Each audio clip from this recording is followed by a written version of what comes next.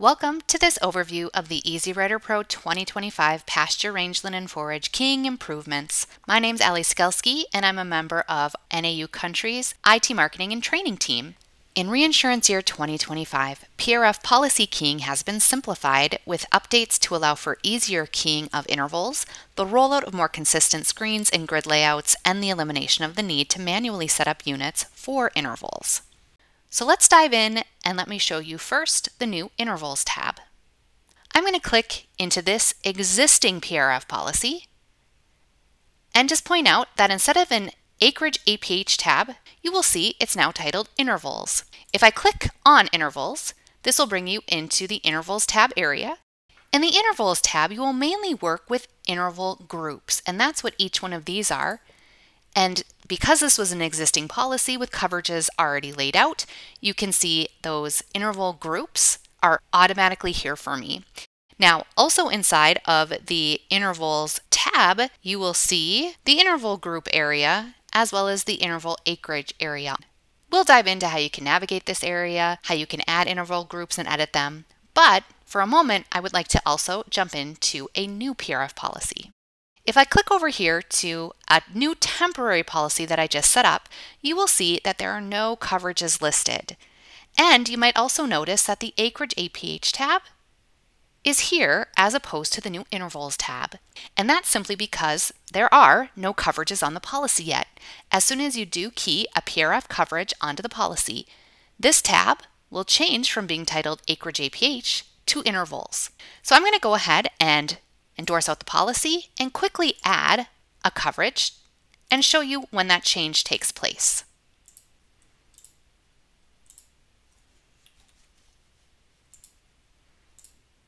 Now, once I hit the Save button, you will notice that the Acreage APH tab will turn into the Intervals tab. Now, if I jump over to the Intervals tab, you will see again the interval group grid area, which of course is blank right now since this is a brand new policy. For a moment, let's explore a little bit more about navigating the Intervals tab in general. Again, the main area is going to be where your interval groups will live, and interval groups are now replacing the need to manually set up units for PRF policies. But in order to add an interval group or edit or delete one, you're going to want to draw your attention down here to the interval groups area. The other area that you'll see here in the Intervals tab is the Intervals acreage area. Now, the interval groups area is going to house information and options for the whole of an interval group. The interval acreage section, this applies to individual intervals within an interval group. Here's a navigation tip. You can actually hover your mouse here over this line, select it, and then drag this area of the screen either up or down depending on where you would like to have more viewing real estate. Okay, let's talk about adding a new interval group. To do that, you simply come down here to the interval group section and click the Add button. This will pop up the interval group Save and Add screen. To create an interval group, all you need to do is fill out the information here in the coverage info section first.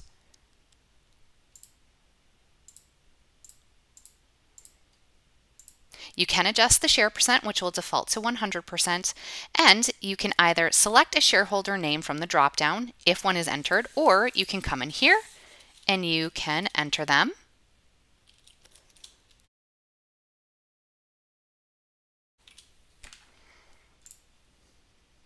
Next up, that will open up the Grid ID section.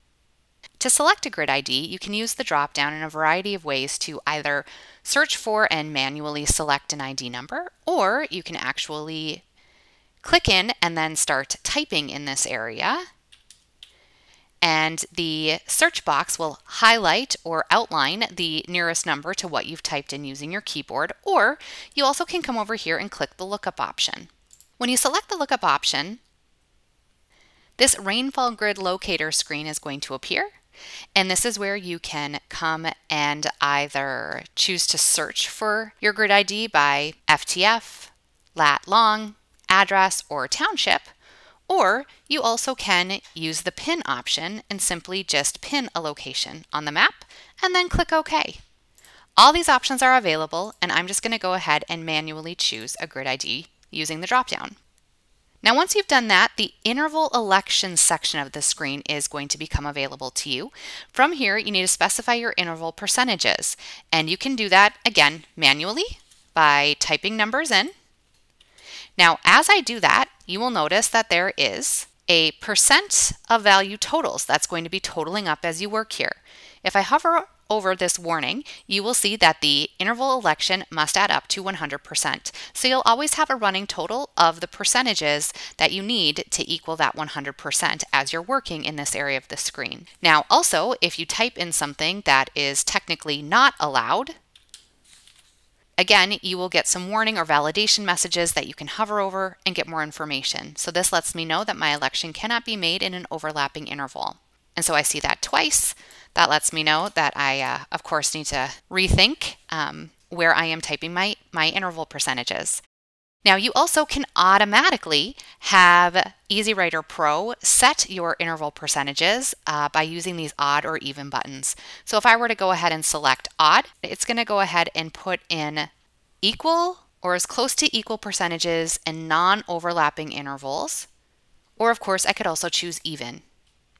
The odd or even represents if a interval time frame starts with a month that technically is an odd number or an even number. At any point, you can also come in here, click reset, and you can go ahead and revert back to what you originally had, and again, start over. Once you're done, you can choose to save, so that will just save the screen and it'll pop your interval group into view. Or you can choose Save and Add, what will actually save your work and then pull up an additional interval group screen for you to continue to add interval groups. I'll select that now.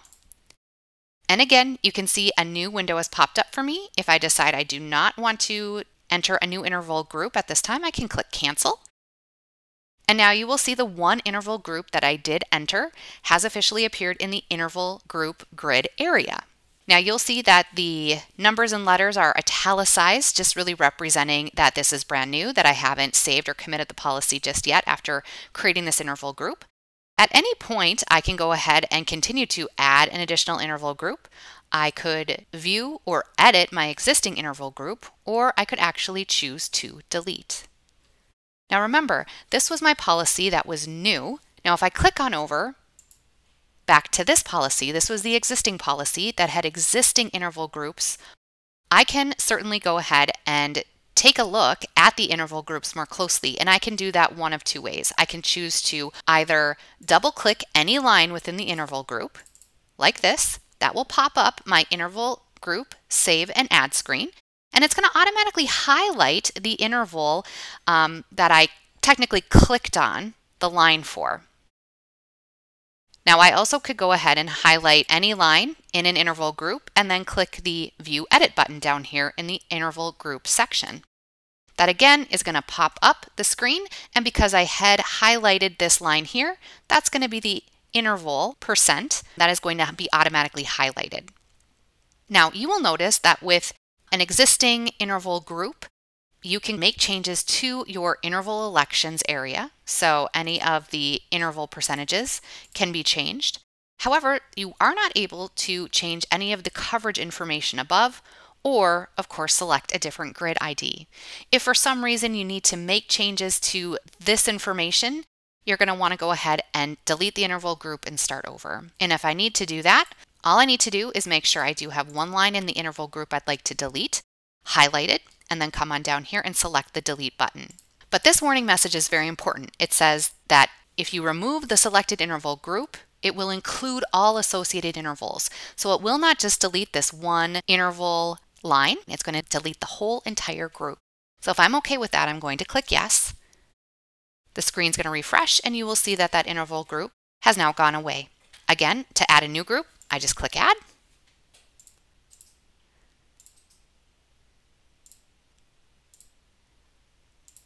Select the information I need to select in my coverage information, select my correct grid ID, and again, set up the interval percentages.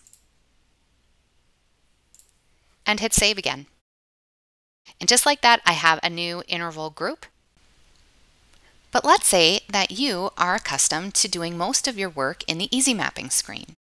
You can edit and create interval groups also in EASYmapping. Let me show you how. You simply go into EASYmapping,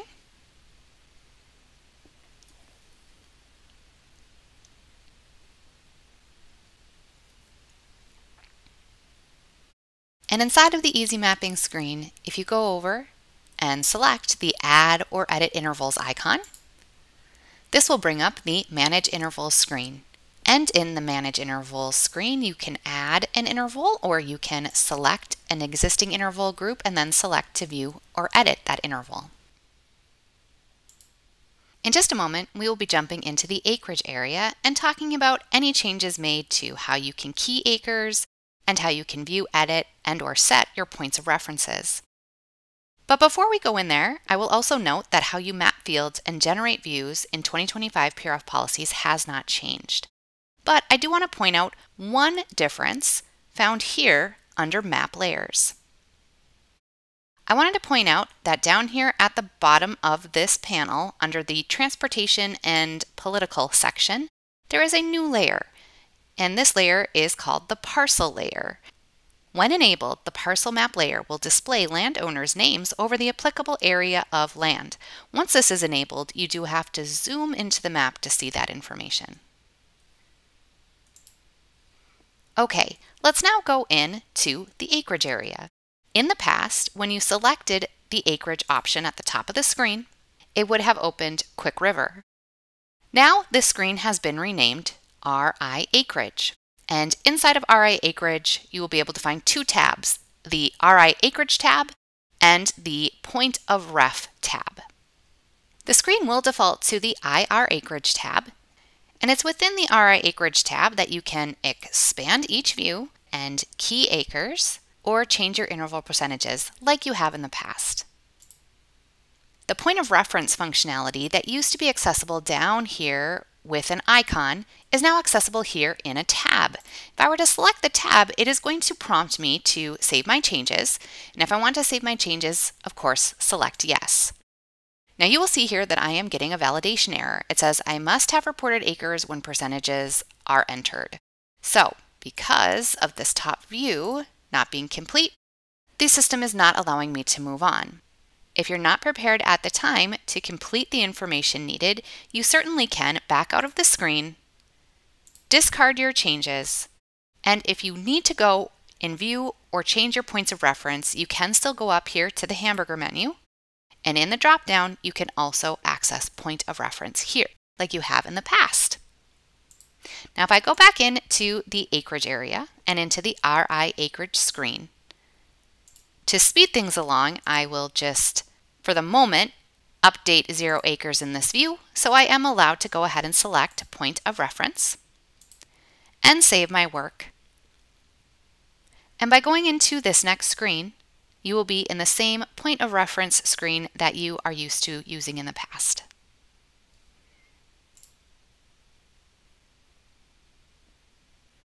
For now, I am going to exit EASYmapping. I'm going to stay in the Intervals tab to give a few layout tips. The interval group display can be adjusted, sorted, and filtered. The group panel can also be hidden or re-expanded. So, for example, I can select or hover over any of the columns inside of the group panel area. I can click the up or down arrow to have the information in that column sort. I also can select the filter icon and drop down my filter options. I can certainly select a column and I can move it if I would like to do that. Now, if you make any changes, you certainly at any point can come down to the interval group area, right click, and you can reset your grid preferences. That will put it back to the default setting. When you're up by the group panel area, you also can right click and you can choose to be in a fully expanded mode, which is the default view here. You can do a full collapse,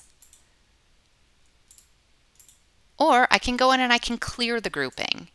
This will bring you into a more traditional flat view if you would like.